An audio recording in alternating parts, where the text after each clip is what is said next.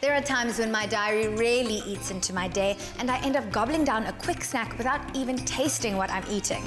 This is definitely not a recipe for healthy eating, so let's slow things down as Zainab and Faatimah Paruks prepare some delicious moments of happiness. Hey everyone, welcome back.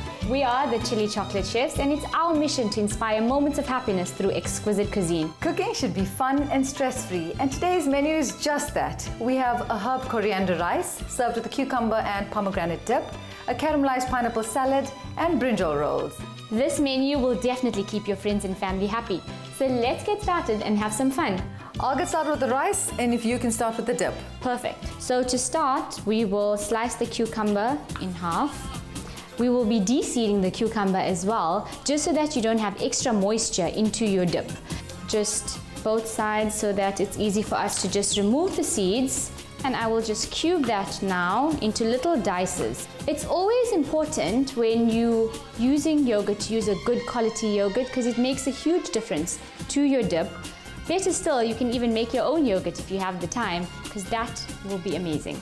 Now for the mint, we're just going to finely chop it so they're nice and thin. To start, we'll add in the shallot, pomegranate, pistachio, our cucumber, the finely sliced mint leaves, and 2 pinches of salt. We'll then mix it all together so it's all nicely well incorporated. Just a light toss actually will be perfect. And I'm going to now decant it into my serving dish. And drizzling over some olive oil. We'll then top it with some pomegranate, a bit of the pistachios, and some of my nice mint leaves.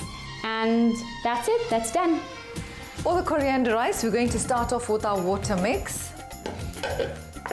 I'm going to put in some dhania, a little bit more, then a teaspoon of garlic. Then let's get some lemon. We're going to slice the lemon and squeeze out all the juice from that lemon. You want to get as much flavor out as possible. And then you're going to add 2 cups of water.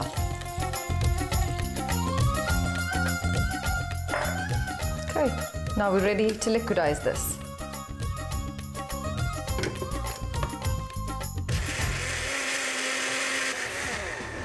Okay, so that's perfect.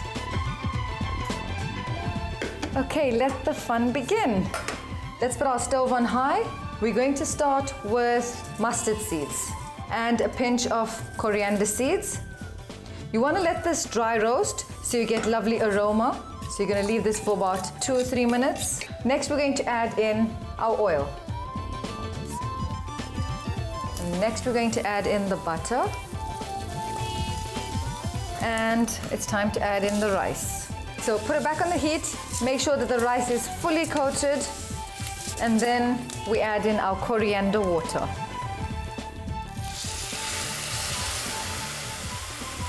Let's put this back on the heat and give it a good stir. You're going to leave this to simmer for 15 to 20 minutes on low heat, and we're going to start with our pineapple salad. So I'm going to be making a really fun salad which has all your tropical flavors in it. So we have pineapple and we're complementing it with the sweet mint dip. I'll start by slicing my pineapple into nice thick rounds and then into half. Pop it into my mixing bowl, adding my brown sugar and olive oil. You need to massage the pineapples quite nicely with the brown sugar and the olive oil so it coats the pineapple and you're getting that nice caramelized flavor once you toast it. Zainab, can you just caramelize these pineapples for me while I prepare the dip? Sure. So I'm going to add a bit of oil so it doesn't stick. Your pan must be really hot. And let's place our pineapple.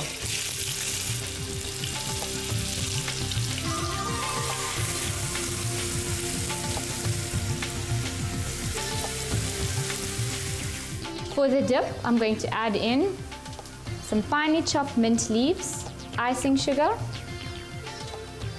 finely chopped lime zest, and a pinch of salt and black pepper. Just a light stir. These are ready for plating. I'm going to take these and put them straight onto our lettuce leaves, very gently. And a nice sprinkle of chili flakes. Crumble over some Danish feta. And now just to garnish it with some scattered chives. And just topping it with our sweet mint dip.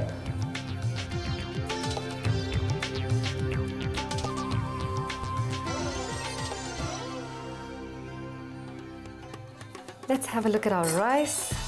Oh wow, you can get that rich coriander flavor.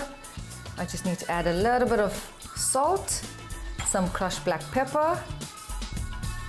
This smells delicious. A final touch of some lemon. Let's give it a mix. Let's plate this.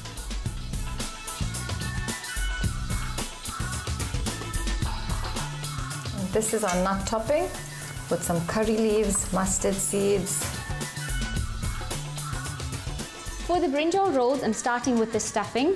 I'm adding some sesame seeds, methi seeds, paprika, crushed garlic, toasted pecan nuts, and coriander. You need to mix the items quite nicely together and mash it with your hands, because if there are any big pieces in the nuts, you can always break them up so you have a nice stuffing for the brinjal. And this is perfect. To slice the brinjal, I'm going to remove the ends and then cut the brinjal lengthways. You need to make sure you have nice thin and long pieces of your brinjal. Zainab, can you just griddle the brinjals for me, please? Sure.